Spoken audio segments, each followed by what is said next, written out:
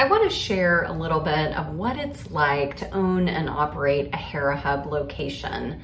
I have owned and operated 2 locations for over 11 years, and it has been the most fulfilling work I've ever done. In fact, I often say it doesn't even feel like work, frankly, because every day I show up and I get to connect with and support the most incredible women who are building their businesses, they're building their dreams, they're supporting each other, they're stepping into an environment where women are truly helping one another. And that doesn't always happen in the corporate environment, so I hear.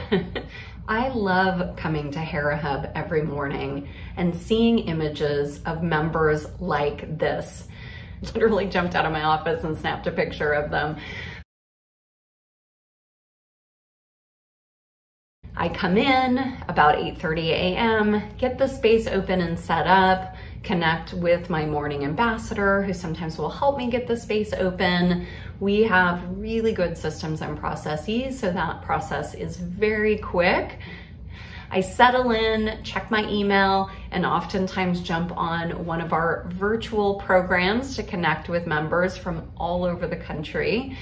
We have an international co-working day coming up next week, so we planned a bit of an impromptu Taco Tuesday member lunch. And now I'm off this afternoon. I've got an amazing ambassador that's closing for me today to speak at a networking event, an international women's group in real life, which is super exciting.